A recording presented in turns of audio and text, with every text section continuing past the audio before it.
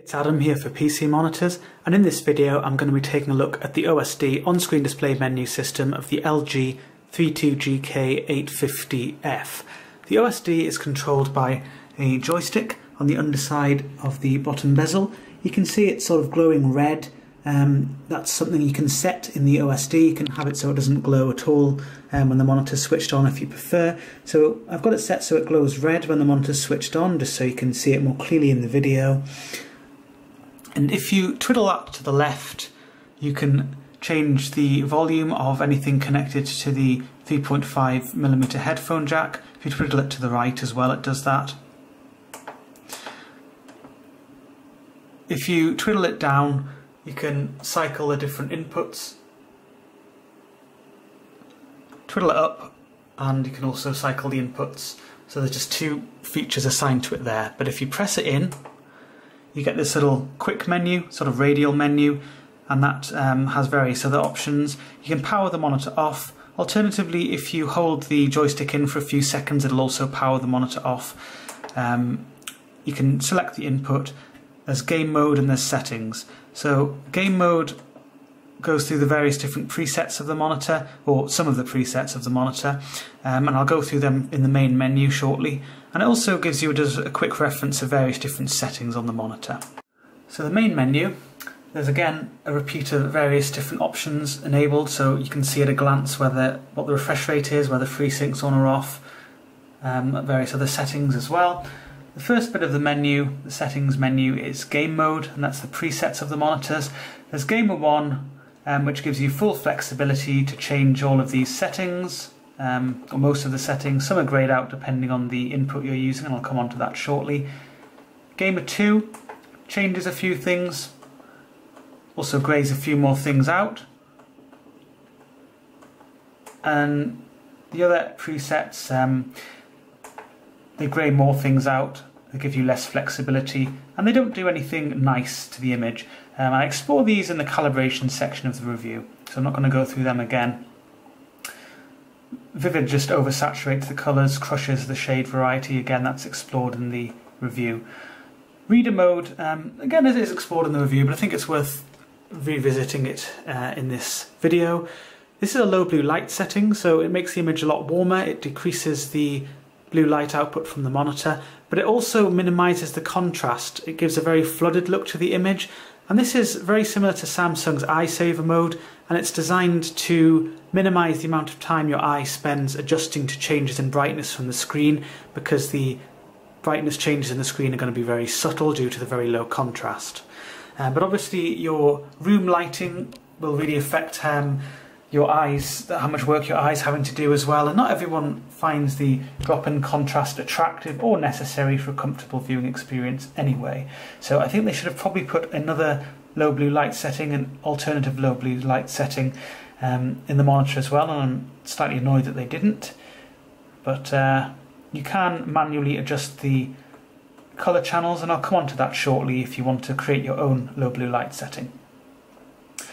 HDR effect, I guess this is worth going through as well, just to show you, possibly, I don't know how this will come out in the video, but again everything looks horribly oversaturated, shades are crushed, things look over sharp, it just looks quite ugly, to be fair. Again, it's explored in the review. sRGB, this isn't an sRGB emulation mode, it just locks off certain settings and reduces the brightness, that kind of thing, but it's not an emulation mode because it doesn't adjust the colour gamut. And again, this is all explored in the review. The game adjust settings. 1 millisecond motion blur reduction. This is supposed to be a strobe backlight mode. And what that's supposed to do is it will make the backlight flicker at a frequency matching the refresh rate of the display. You're only supposed to be able to activate this at 144 Hz or 120 Hz. You can't use FreeSync at the same time, and it's similar to NVIDIA. Some NVIDIA G-Sync monitors offer something called ULMB, ultra low motion blur. BenQ have their own blur reduction technology as well, which is not GPU vendor specific. What this one is supposed to do is lower the motion blur, lower the perceived blur by reducing eye movement, by making the monitor flicker like an impulse type display. This is all explored in the review. Basically though, it doesn't do anything at all.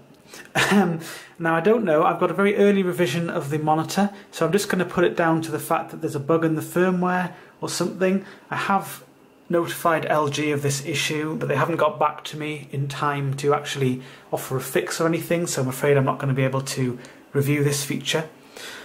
But all it does on my monitor is it makes the screen very bright. If it was flickering, not only would the motion clarity improve, you would be able to see the flickering quite clearly on the camera. But you can quite clearly see from the image it's completely stable, there's no flickering, it's flicker free, it's not a strobe backlight mode, it doesn't work at all.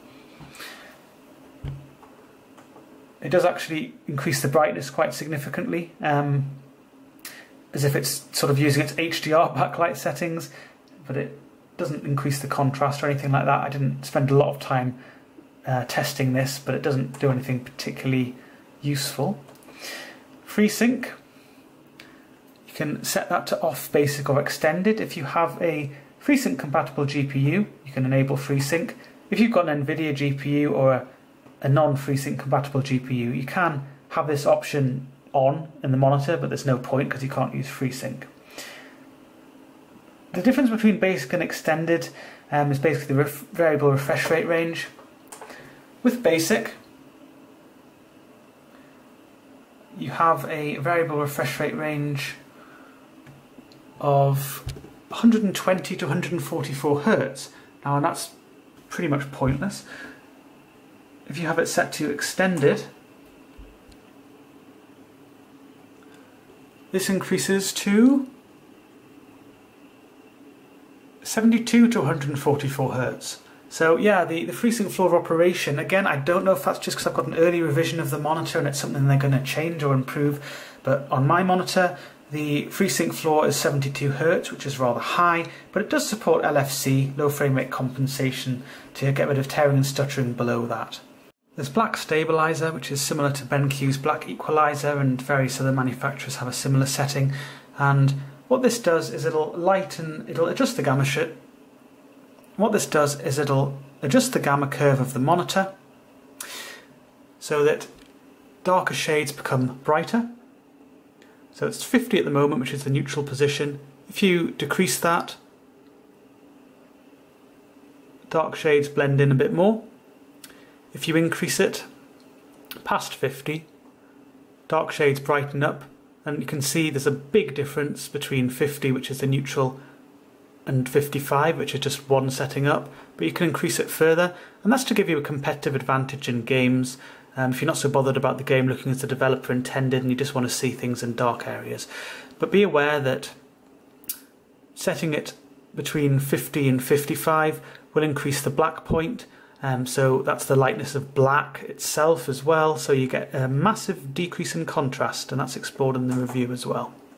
Next up is response time, again explored in the review. You can set that to faster, fast, normal or off.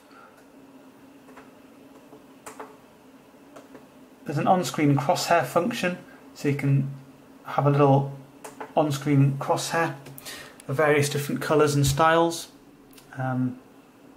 It's not really very obvious with the background. I'm just going to change the background. Much better. Well, slightly better. So you can see this little cross in the middle of the screen there, little crosshair. You can set that to a green cross. I'm not going to go through all of these because when you select them, the menu disappears and it's just a pain in the backside. And there's an option to reset all of the game adjust settings to the factory default.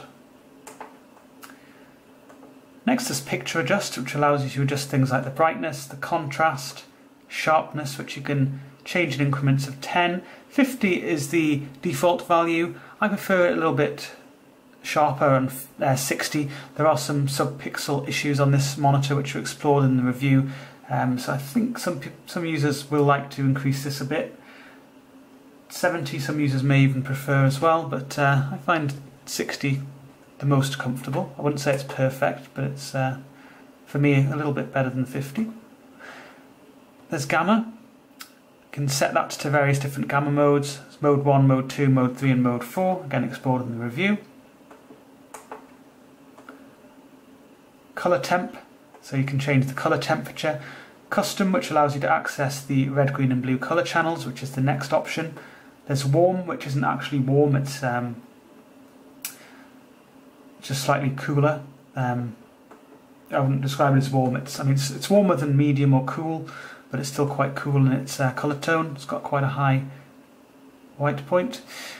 Medium, which is cooler again, and cool, which is even cooler, so a higher white point. Custom's good because it lets you manually adjust the red, green and blue colour channels, as I've done for my test settings here. As I mentioned earlier, there's no low blue light setting on this monitor that doesn't kill the contrast. If you change the colour channels, it does lower the contrast. That happens with any monitor, but the change in contrast, the drop in contrast, is nothing compared to what the reader mode does. So in the evening, I like to actually decrease the green colour channel to around 30 and the blue colour channel to 0, and that acts as on my unit, a nicely balanced low blue light setting, which will have the desired effect in that respect. Black level, which is greyed out because I'm using DisplayPort at the moment, but basically that allows you to change it to either high or low. High being if you're using a full range colour signal, and low being if you're using a limited range RGB signal, so it depends on the source. Most PC users, you should have that set to, and actually many games consoles nowadays as well, you should have that set to high. Low is just if you're using a system or a console which uses a limited range signal and prefers that.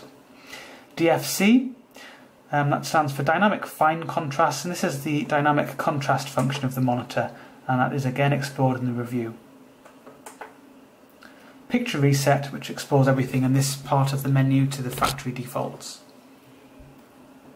You can select an input, so you can change it to HDMI 1, HDMI port 2 or DisplayPort. There's an aspect ratio setting. If you've got FreeSync off,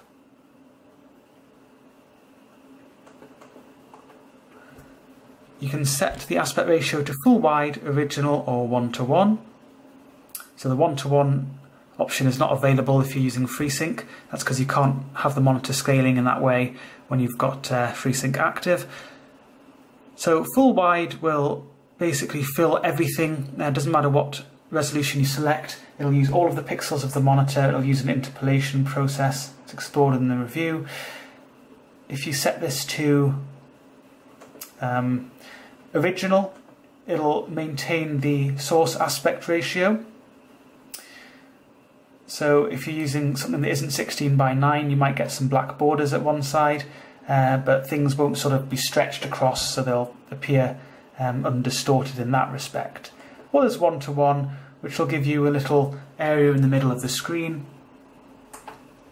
with a black border around it. Finally, there's General. This allows you to change things such as the language that the OSD is displayed in. The Smart Energy Saving, and this is actually set to low by default. I set it to off because I like to test things in a consistent way in the review, and I don't want the monitor to adjust its backlight when I'm not expecting it to. But what this does is it says conserve energy by using luminance compensation algorithm. Basically what it's supposed to do is slightly reduce the backlight brightness when there's just dark content being displayed, or predominantly dark content, just to save a bit of energy. But again, I don't know if it's just my unit or the changes were just very subtle, but I didn't really notice a difference with this setting on to low, high or off. So I just set it to off anyway.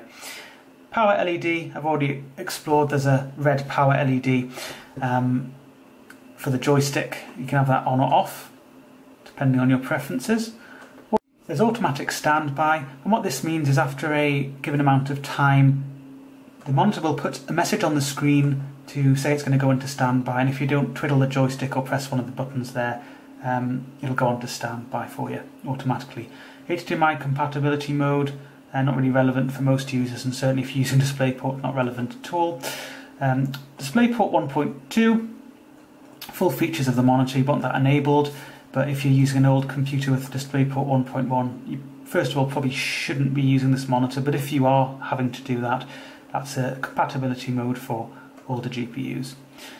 Quick charge, and that, as it explains, is a feature of the USB 3 port, so it means that devices connected to it can be quickly charged. Very useful. OSD lock to stop annoying family members using the OSD without your permission, except for the clever ones who know how to disable the lock. Information shows you the model number, serial number, total on time and resolution of the monitor, and an option to reset everything to the factory defaults. So that was all there is to the OSD on-screen display menu system of the LG 32GK850F. Be sure to check out the full review on PCmonitors.info. There's a link to that in the description of the video, as well as information about how you can support the work that we do.